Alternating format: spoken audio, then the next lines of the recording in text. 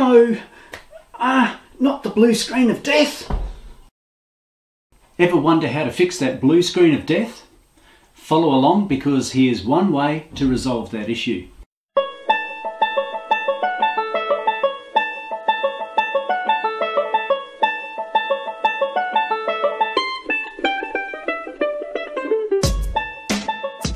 On the side of the laptop you may find a vent outlet. That's where all the collected air comes out from the computer. Of course, the computer being an electronic component, it gives out a lot of heat. That heat needs to be expelled or gotten rid of from the computer itself. You probably hear the fan going on in the background, and especially if you have a laptop sitting on your lap, you'll probably notice that your legs get very, very hot. One of the reasons you end up with a blue screen of death is due to overheating. So what I'll do is I'll strip down this laptop and see if there's a reason for it overheating. One program I use quite a bit is called Temp, and what it does is give us an indication of how the CPU temperature is going. Here's an indication. As you can see, we've got a maximum of 48 degrees and a minimum of 21 degrees at this particular point. The maximum that it's allowed to go in this particular case is 85 degrees. So at the moment our CPU is running about 27 degrees, which is okay. This is not the laptop that I'm working on, but my other computer. But this gives you a good indication of how this program works. I'd recommend it if you're concerned about the temperature running of your computer. It's called Temp, and it's a free program. I've already partially pulled this laptop down, but just to help you get through it, what you start with is the battery pack, which is over here. It's held in by two locking tabs. Once you release those, the battery pack will just pull out like that. Put that to one side. Next step is pulling off the hard drive cover. In this particular case, it's just held in by one screw. So once that screw is released, it's held in by a few clips, but you can just gently pull that out of place. Once again, put that out of the road. The hard drive itself is held in by one screw that goes into here, and once you've got that out, you can just gently pull that out of the terminals and put it carefully to one side. All the other screws, there's quite a few of them all around the place. As you can see in the background here, I've actually put them to one side already. Just help you to see those. So I've got quite a pile over the back here. But yeah, make sure that you put them in sequence. There is a few extras in there that are a little bit different. For instance, this silver one here that goes into our hard drive. That's the hard drive anchor screw there, so make sure that you put that back into place. It is a little bit hard to get the cover off.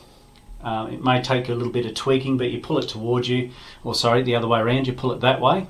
And up here there's a few little clips that are a little bit difficult to get to, but once you pivot it up, it's okay. Here's our laptop with the cover removed, the back cover removed.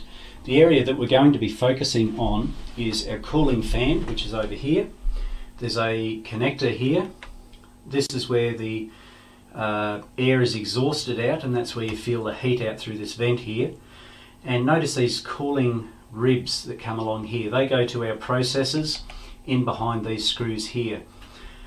Of course, if this cooling fan isn't doing its job, then the heat will not be dissipated from these CPUs down through and exhausted through our vents. So we'll pull that section off next and have a look underneath. I've got the cooling section off here. This is where the CPUs face. I've actually cleaned off the thermal paste at the moment. But one thing I did find, in behind these vents, in behind here, I found a whole heap of dust bunnies. Check them out. Look at that. Now that's going to create overheating, isn't it? If it can't get rid of the heat, where's the heat go? Well, it stays in your computer there, in your laptop, and all it does is increase the heat on your CPUs, and therefore the laptop wants to shut down, giving us the blue screen of death in this particular case. Not always, but in this particular case, that's the reason. So, dust bunnies we do not like. Bye.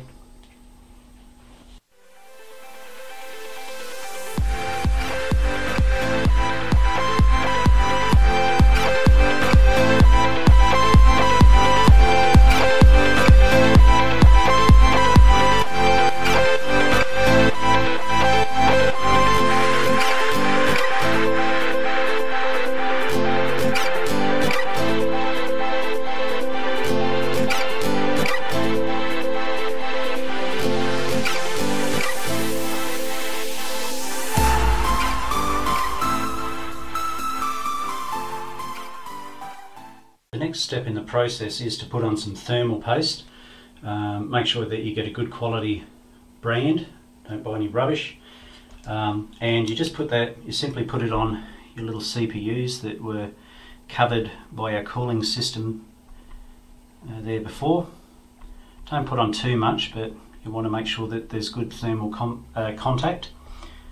And what you can do also is just even it out with, I have an old credit card type thing that I've just cut into that sort of shape, and now I can just gently, hopefully without making a mess with my hands,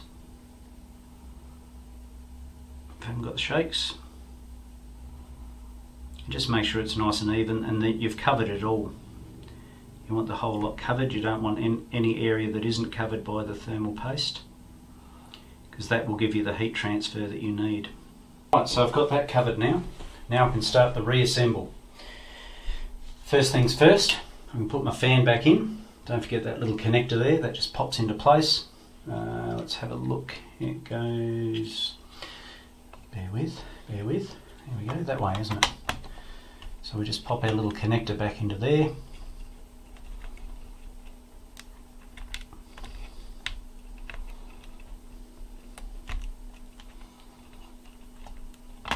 Making sure it's in securely. The two screws can go back into place.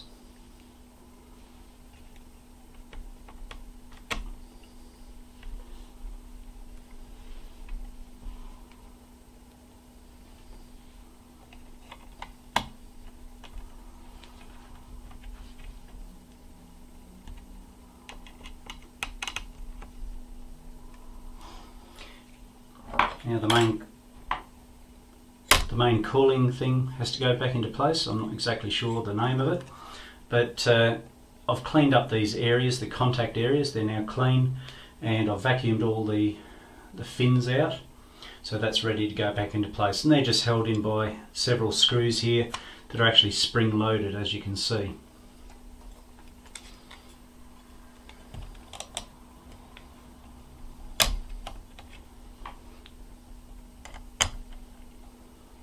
Next step is to put the back plate on, I believe.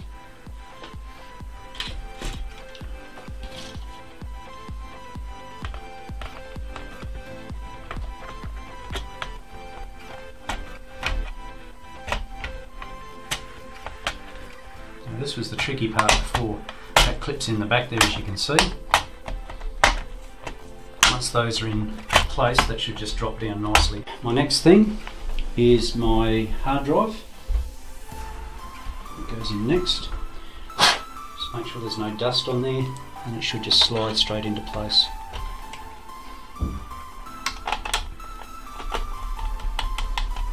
So I should be able to put in the rest now. Fingers crossed.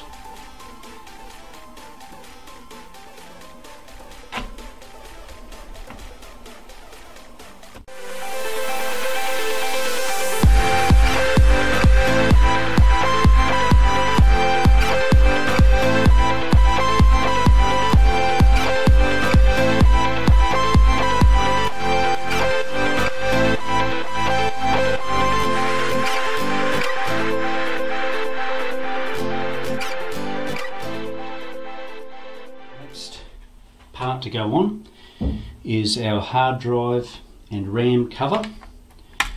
As you can see, there's all vents down here which release the hot air, which is what we want to get rid of. This before was running at about 75 degrees when I had 3 videos running at the same time. So hopefully this will sort that issue out, and I've put on the CPU Temp program, and hopefully that'll give us an indication that it's cooled down a bit. Battery next.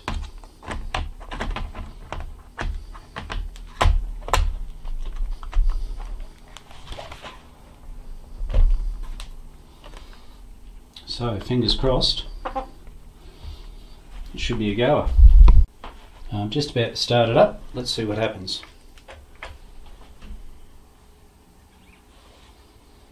Okay.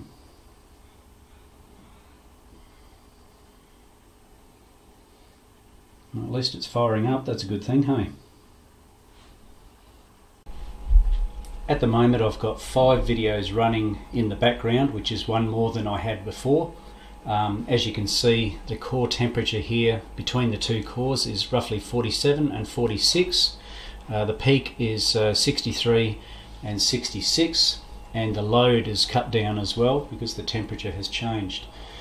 Before I was getting a high of 75 degrees pretty much on both of those cores, and the core average temperature was certainly way up there. I think it was in about the 65 range, so the temperature has certainly dropped.